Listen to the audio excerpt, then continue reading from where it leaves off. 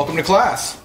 Today, talking about onions and some other vegetables. We're actually going to get down and actually chop some things up. I'm going to teach you how to do it the right way. First you want to take off that nasty piece of skin there, that paper skin, and you're going to take your knife. Your first cut is going to be right through the top of it. A nice, good, solid, clean cut. Then you want to put that over on the flap. From there, you're going to take your knife right through the center of it, bring it back. You want to take 1/2 and you're going to peel it just like this. Start from a corner. See how easy that is? Bam. Let's do it one more time. See? And if they mess up on you, just like, look. Grab a layer, peel a whole layer out. It's an onion. They got layers. You'll survive. It'll all be good. And remember, keep your board clean. So, first onion, we're going to take this half right here, and we're going to take this piece off. This is the root piece. This root piece, this is what makes you cry. That's why it's the last thing you want to take off before you get started. Now, we're going to go from here, slices coming this way. So, fingers here, knife here. You want your knife to go along this portion of your finger. Not here, you'll take your fingers off. You want your knife to guide along that knuckle. You see that?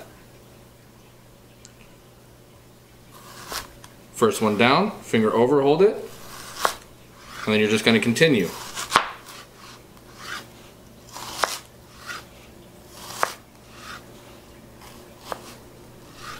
From here, you want to turn your onion. I always start at an angle. Wherever this knuckle, this knife is going to be angled there with it. So if I'm here, or even if I'm up here, either way, it's going to keep that angle and you're not going to hurt yourself. Slide it through. From this point, turn your onion over. There's a reason for this. See how my onion's not falling apart? All the way through. And that is how we dice an onion. Same thing, not different. I'm going to take this off. And now this one, we're going to have a little bit of fun with. This is a julienne onion. You want to simply straight cut all the way through and bring your knife along with your fingers without your fingertips getting in the way. Keep your fingers curled back. See this? Fingers curled. Always curl them back. That's how you don't cut yourself. And see? It's a beautiful thing right there. Now we have sliced onions and diced onion. That's cut in class. Let's move on to tomatoes. Alright, tomatoes. Got some Roma tomatoes. These are usually a difficult one to cut. And you can actually use all the principles on cutting these to any tomato that you got. So, first thing we want to do, take that top off. Spin it around. Take the bottom off. So there's two ways that you could do this, and I'm going to show you both. One of my favorites is just like this. You want to cut into this side, flatten out that tomato, and just slice it right across. Keep your fingers out of the way, cross them over, and look at that. Tuck the whole entire heart out. Pound it up on the board a little bit, knock all them seeds out. Look at that. Whole tomato piece ready to go. We're going to slice that up here in a second. Alright, same thing. Over the top, over the bottom. Now the other way you want to do this is by going right through the center of your tomato. Okay? Then, through there. In other words, quarter it. And then after you have your quarters, then you want to come through with your knife and clean those parts up real nice and simple. Look at that. It's a beautiful thing, and that gets you some good tomato. That's going to be good for julienning. There's also other ways to do this. It's actually another segment that I'm going to get into down the road, 101 ways to cook an egg, where we're actually going to just sit back and talk about 101 ways to do multiple things.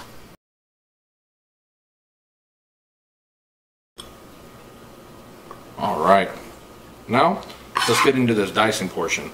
Go ahead, look at this. You could actually flatten the whole tomato out, bring your knife right across it to clean all this stuff up. If you want to keep this, keep it. Dice it up. It's part of the tomato. So, let's get into class. From here, again, fingers, knife, knife, knuckle. This knuckle right, see this knuckle right here? This one? That's where you want it. Every time.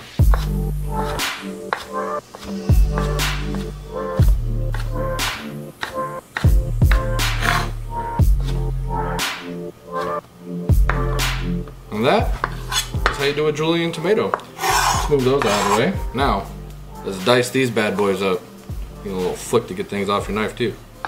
Same thing, same rule applies here. The reason why I like doing this for diced is because if you have a whole side of tomato like this and you actually try to dice that up, you're gonna get into a bit of a problem. Trust.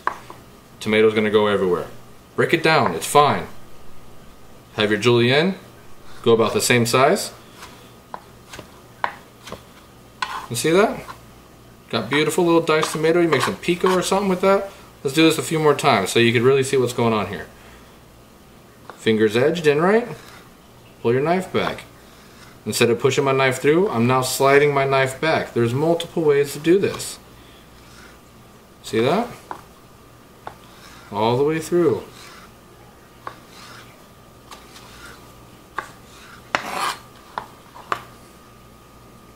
Pretty cool, huh? And whenever you get comfortable with it, you really just start kind of moving through it. And don't get me wrong.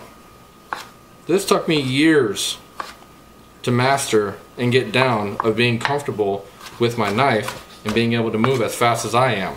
Take your time. Take your time, because the last thing you want to do is get cut and then you don't know what's the difference between the blood and the tomato.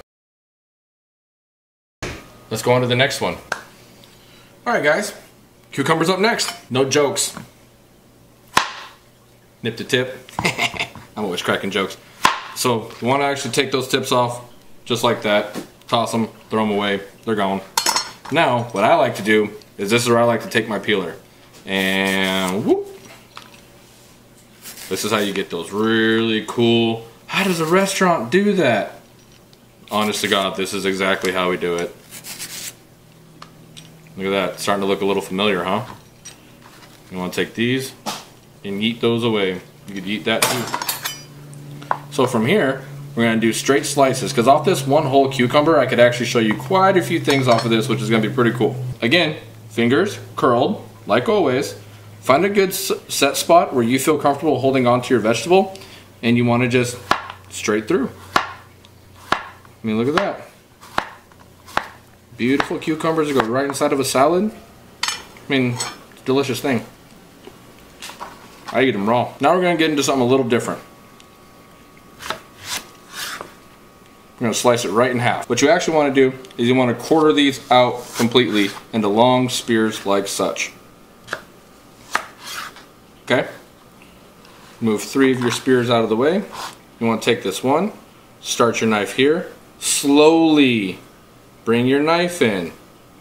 You are cutting towards your fingers, so you want to go very slow with this, okay? When you get to a point, you could shift your hand over so that way you don't cut your fingers. Toss those seeds out of the way, and look at that. Got a cool little spear right there. Let's get the rest of these going.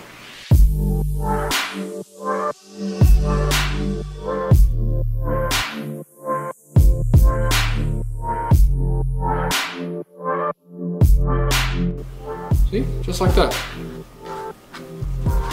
Remove those 3 spears again. Now, I'm going to do this a couple different ways. And break this in half.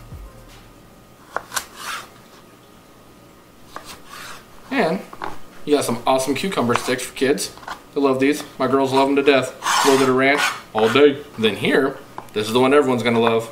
This is for your salads. If you like your cucumber broken down a bit. See how we're simply, see all those even cuts? That's because I have my fingers set and curled with my knife on that finger. So I move forward, and as I move forward, you see that move back? See it again? See how things are looking even? And if yours aren't even the first time around, it's fine. It's totally fine. It's practice. Practice makes perfect. It always does. So from here, now we're going to go on what's called a bias. You notice that my vegetable is straight and my knife is angled. You'll actually see it like this and have that angle there. As long as that angle is there, you're going to be in good shape. And you want to just go straight through, just like you did with the other ones.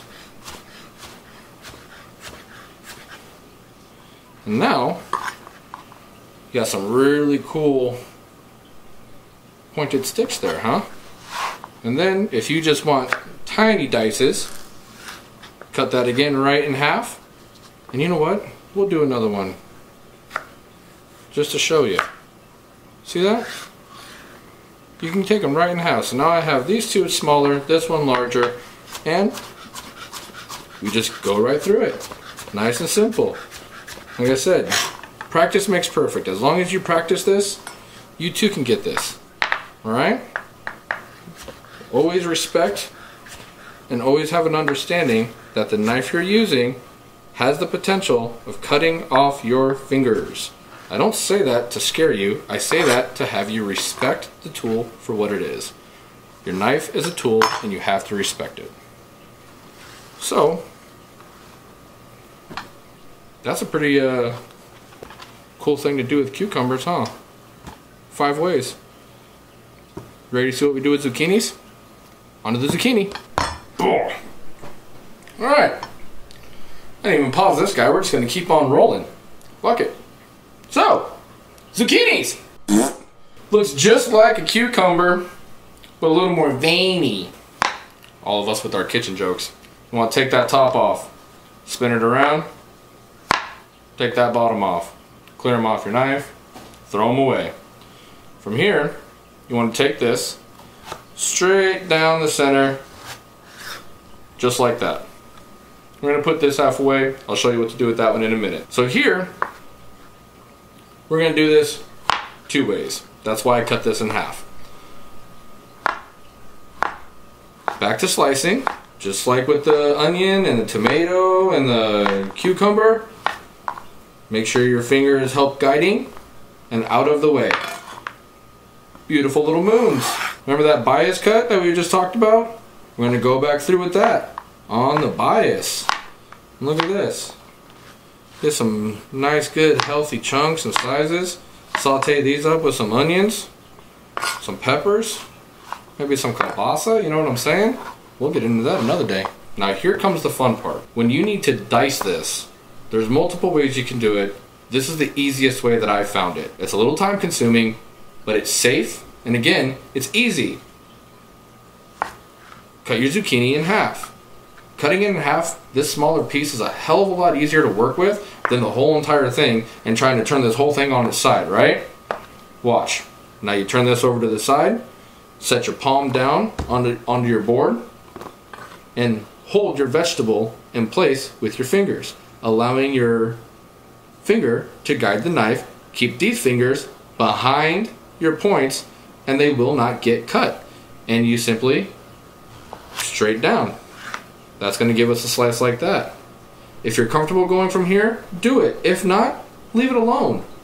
That's the beautiful thing about it. I've been doing this for a while, so I'm actually comfortable with putting my hands in there and making it happen. I want to stack all 3 of them right on top. Now back to the julienning. You remember the julienne that we did earlier? We're going to go right back to that. We're going to julienne these. If you have to bring your finger around, like I just did right there, to hold the vegetable, because if you don't, see how the veggie moves with the knife? If you got to hold it, it's fine. Keep your fingers away from the blade. Ooh, see that? Good, I'm glad that did that. See that shift that it just did right there as I push down? If that shifts on you and it makes you uncomfortable, look at this. You take that piece off and the shifting won't happen. Because I mean, realistically, what difference is this piece to this piece? Not much, is there? So why would you cut it down even farther? Doesn't make any sense, right? So now we're going to butt all this in right up next to the knife and make it nice and even with the knife. Fingers curled, guiding along the edge of the knife. I said end of the knife, not edge of the knife. Okay. The camera up there is watching me look over here at this camera, and I'm looking over at that camera, looking down at this camera. It's kind of a cross reference that we got here, but you're gonna get it. And that is how we do a dice. You know what? We're gonna go over that again.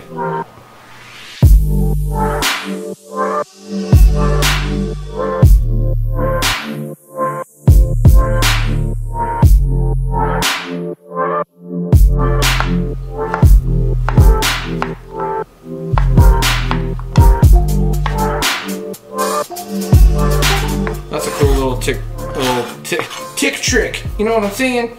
Tip and trick is as you're dicing, angle the knife over, and whatever is here or angling up should fall off and give you room to keep working with. I know you saw me do that a couple times. We'll actually take it on a slow-mo backwards. Nah, I'm just kidding, not slow-mo, but it is gonna go back. You'll see it, and then it's gonna come back to this point right here.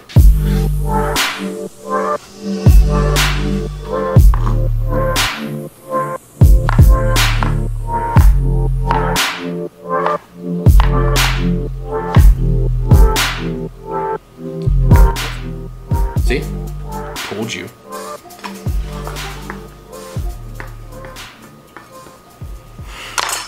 Well, ready to learn how to cut a pepper? On to the pepper! Alright guys, pepper. This one's actually kind of fun. I really enjoy these. I actually use 2 different knives for this.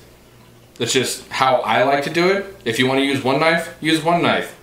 Multiple ways of doing this. But what I like to do, take the top off right here, straight through. You could actually either keep this if you want. You could actually break that end piece out of there. That's actually good pepper to use. So this is where I like to switch my knife up. Grab something like this, and I actually go right around on the inside. See that? Just go right around the inside. Look at that, thing falls right out. Don't got all those extra seeds floating around and everything. You reach in there, pull the stuff out if you want, or get your knife out. Right through the center.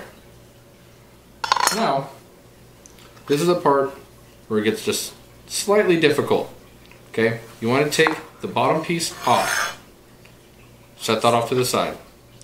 From here, if you can see right here the split. I'm actually going to use that as a guideline for my cuts. But I'm going to turn my knife now and actually set it flat, and I'm actually pushing pressure onto this to flatten out the pepper. And I'm just going to angle that back and forth, and that takes out that nasty meat piece right there. I'm not a fan of that. If you are, keep it. If not, get rid of it, like me. And then come back the other way. Nice, slow. Don't try to just slice through it, because if your hand is here and you try to go through it, this knife is going to go through your fingers, and then it's going to look something awkwardly, and I don't even have the special effects to make that happen. So that's not happening. So that's how you clear that out. Let's do it one more time. Look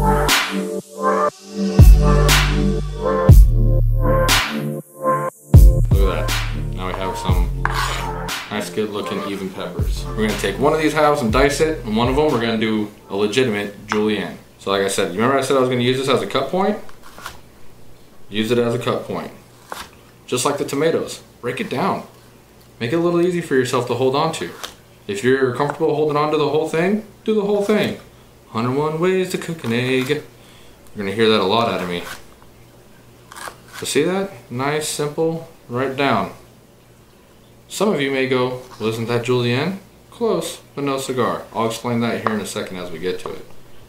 But to finish off the dicing, butt it up to the knife, fingers curled like always.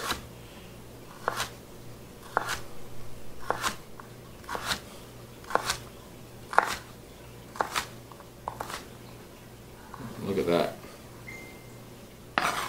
Nice, beautiful dice. Let's do this 2 more times just to show you how we're doing it.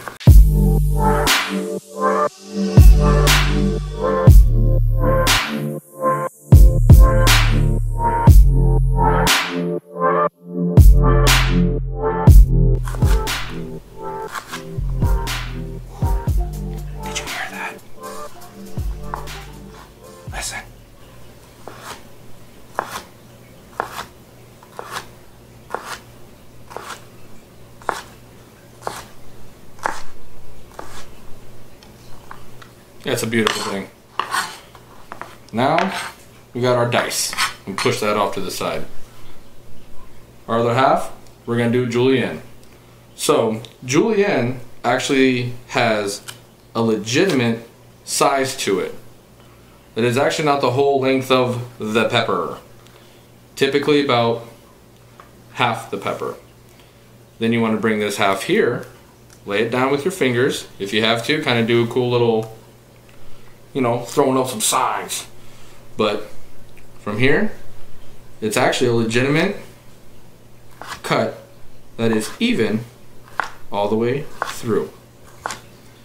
This does take time, a lot of practice, a lot of failed moments, but as long as you keep working at it, and as long as you keep practicing and respecting your knife, respecting the vegetables, respecting the food,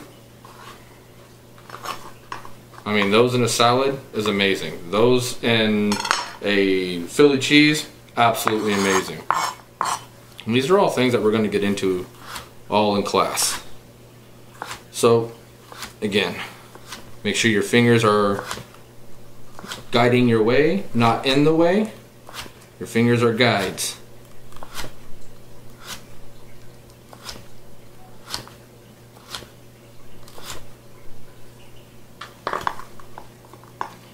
No, it's a beautiful thing. You got your julienne peppers, you got your diced peppers, and you know what? If there's one thing I do like about these more than anything, they're very versatile. I actually like to freeze these. I'll even cut them up just like this and freeze them. When you're ready to use them, pull them out, let them defrost, pat them off with a towel. You'd be completely surprised how well they get their crisp and bite right back up once they get into heat. So, you guys, I hope you really enjoyed cutting class with Chef Nick. I enjoyed doing this with you guys. If you have any questions, comments, like, subscribes, you know what to do. Hit the button. Make sure you're hitting the comments. Ask away. Hey, Chef, how do I do this? Hey, Chef, how do I do that? Never know. I just might make a class for it. Actually, there just might be another class. You never know. I mean, if you go over to the next slide there, just might learn how to cut up some vegetables, maybe some melons. You never know what's coming up next. But thanks for coming over to Cutting Class with Chef Nick. Appreciate you stopping by. I'll see you next time.